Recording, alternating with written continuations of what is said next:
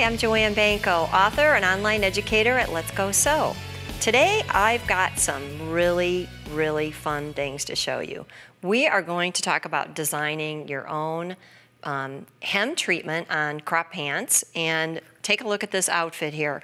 I've got a hem on here that is done with a quilting design. Now, how did I get inspired for this? Well, I'll tell you, I've been looking through catalogs lately, and everything I see has crop pants with some type of embellishment on it. So I thought, oh, what could I do? What could I make the most of my machine, and what could I do that would really be fun? Well, we're working with a fabric that's, you know, pant weight, but it's kind of a full pant pattern, so we wanted something a little bit lightweight, a little bit soft. So I thought, bingo, quilting designs, that will be perfect. We'll talk about some other options too, but let me show you the pattern. We'll talk just for a minute about the pattern. Now, I never leave well enough alone. When it comes to patterns, I'm always tweaking them. I like to customize the length. I like to customize the width. So I did tweak this pattern just a little bit, narrowed the legs just a little bit, and then I shortened them. But I also cut off an area at the bottom and then added seam allowance. So that's how I created the band. So I've got a 1/4 inch seam allowance for my hem, and I need to add a 1/4 inch seam allowance at the top of this band. I would also add a 1/4 inch seam allowance at the bottom of the pant leg. So that's how I customized it. That makes it ready and good to go when we're going over to embroidery. So let me show you the hoop full of fabric here. What I've done is I've stabilized this with water soluble. I could use 2 different types. One is a sticky back, and I could stick that on, but we want to firm that up and we want to beef up that fabric for the embroidery process. So I'll show you how I designed that. What I would want to do is I would want to measure my band, and I want to create a block of fabric that is a little bit larger, a little bit wider, and a little bit longer, so that I'm going to be able to cut that out and sew it together and have that, you know, completely cover the area for my band. So I'm going to start out with a shape. I'm going to go in here, and I know I want to start with a rectangle, so I'm going to choose that square. I want just a fill here. I don't want any outline or anything extra around it. And I'm going to now resize this, okay?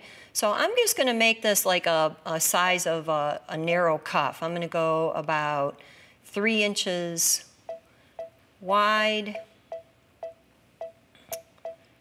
Let's get right down to about 3, close to that, close enough. And I'm going to add just a little bit to that length there, so that I can fit this in a 5x7 hoop. Now, depending on your band, you're going to want to use whatever will fit that area for you. Now, this is where the fun part comes. I'm going to go here to this menu, and I'm going to select from what, again, are normally the quilting patterns. And you can see if I scroll through this, I've got lots and lots and lots of choices. I chose the leaves. I wanted to kind of mimic the look on the top, which we'll talk a little bit more in a minute, but it's a kind of a random pattern, so it's going to match up really nice. I'm going to select that. I'm going to select a different color. We're going to do blue today. I'm going to say OK. And now it's time to turn that area into the stitches. So I'm going to touch this little bucket key, and then when I touch right on the area, I have now got that filled with my leaves. I'm going to click Next. I want to do one more thing here, because remember I told you these are quilting designs. Well, quilting designs normally stitch out with more than one stitch going around at one time, so that it builds up on there. Well, I've got an option here now to change the thickness and basically do a thinner stitch on there. So I want to do that. I want to keep this lightweight, and I want to keep it soft. I'm going to go ahead. Yep, I'm ready to go to the embroidery screen, and there we go. I am ready to embroider this. Let's take a little preview there, a little close up. You can see how beautiful those stitches are. All right, I'm going to lower the presser foot, and we'll get that started stitching. So we'll let you see just a little bit of this take shape, and you can see how it's just going to completely go around. It's going to trace that whole area and create those beautiful leaves. I would, of course, do 2 sets for each leg. I want a front band and a back band. And this is going to take about 3 minutes to stitch, so we'll let that do its thing. We'll go back over to the table so I can talk a little bit more. All right, so we've got here, again, we started with the stabilized fabric, and you want to make sure that you have enough body here to support those stitches. So remember to add that stabilizer. This is completely a wash-away stabilizer. When I'm done, I want this to be very, very soft, very lightweight, and maintain the drape of what I need for a garment, okay? So you can see my two finished panels here. I'm going to show you how that's all sewn together here before we finish up today, but that would then complete one leg, one set for one leg. Think about where you could use this. You could use this on cuffs, you could use it on waistbands, you could use it on yokes, you could use it in all kinds of areas. Now, what about other designs? It doesn't mean you have to use a quilting design, but there are quilting designs available.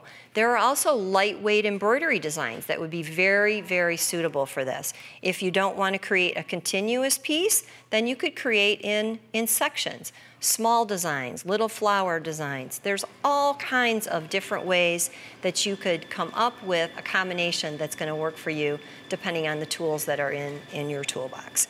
All right, so now you saw this beautiful top. All right, that's what really makes the outfit. What I wanted to do was tie the color scheme together.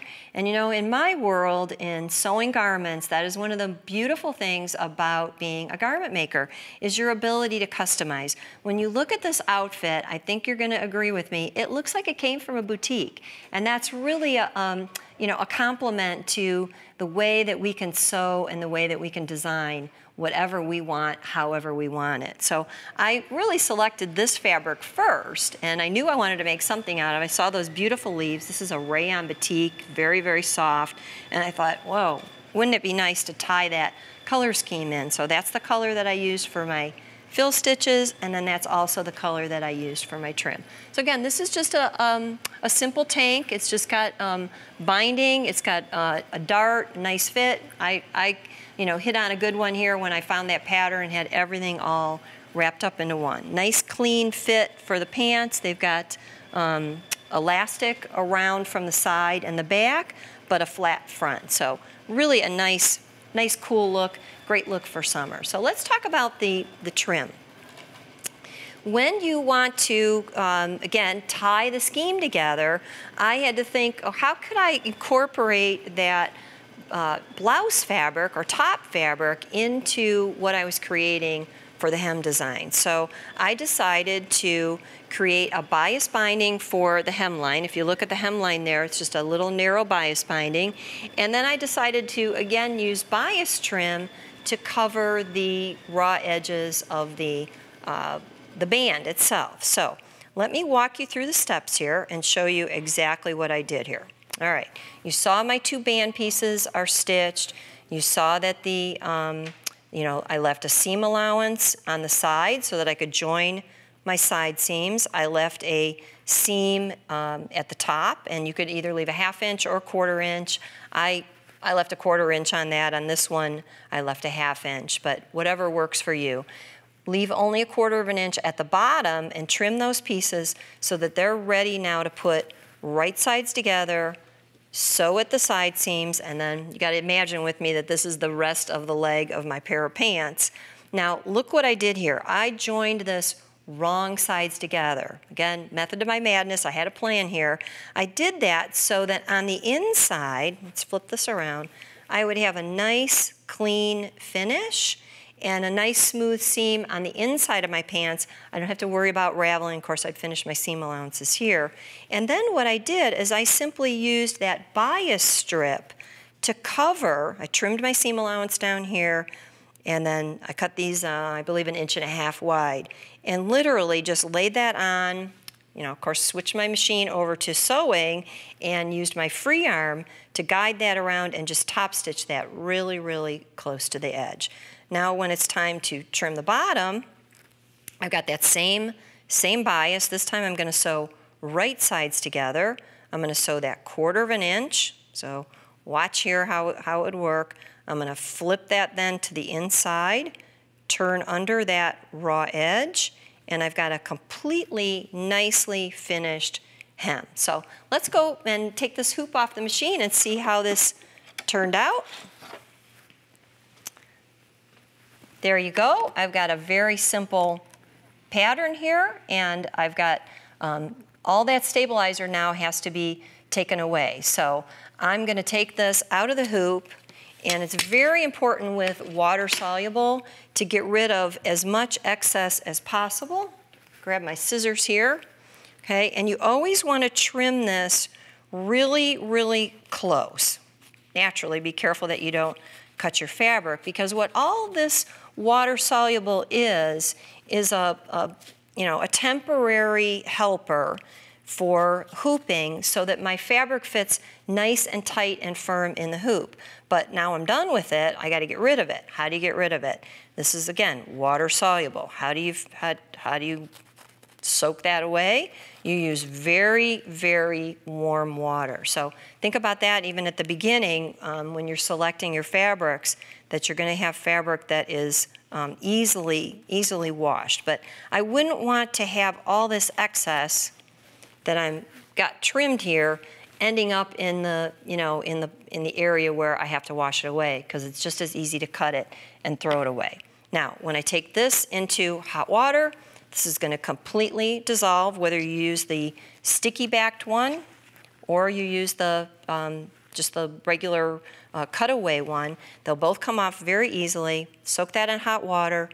It's going to completely disappear, and you're going to be left with a beautiful, nice, soft, lightweight piece. So I think you'll agree this is a really eye-catching outfit. It's easy to make a top and a pair of pants that completely coordinate. Be sure to visit the website. We've got complete instructions, so we'll show you how to do your own custom crop pants and make a beautiful outfit.